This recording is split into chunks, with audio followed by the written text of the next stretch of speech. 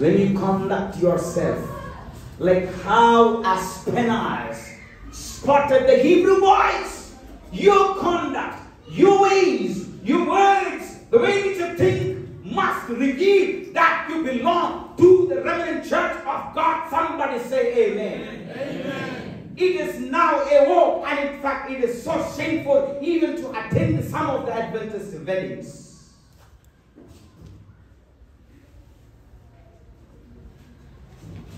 My wife and I decided never to attend weddings and specifically reception. If we had to attend weddings, we just go to the church, where very few people come. The pastor is there and he's preaching like as if he's preaching to 1,000 people. Whom there are only 10, including the bridesmaid and the Mogol.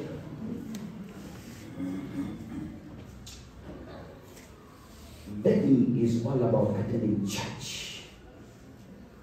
But most of us sit here without any shame. We don't go to the church, but we want to appear where?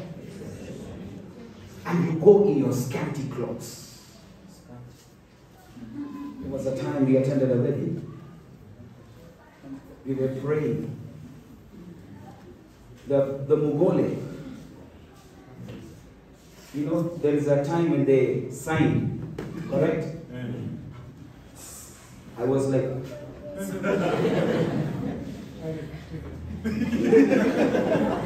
one of them wanted to come out whether she is putting her exact signature or not.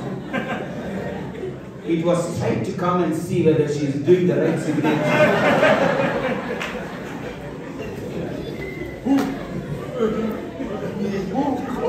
Adventist church. Adventist church. Adventist church.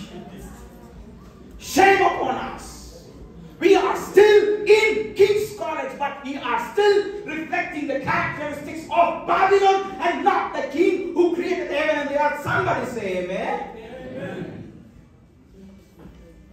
Our behavior, children of God, it doesn't reflect the King of Kings and the Lord of Lords.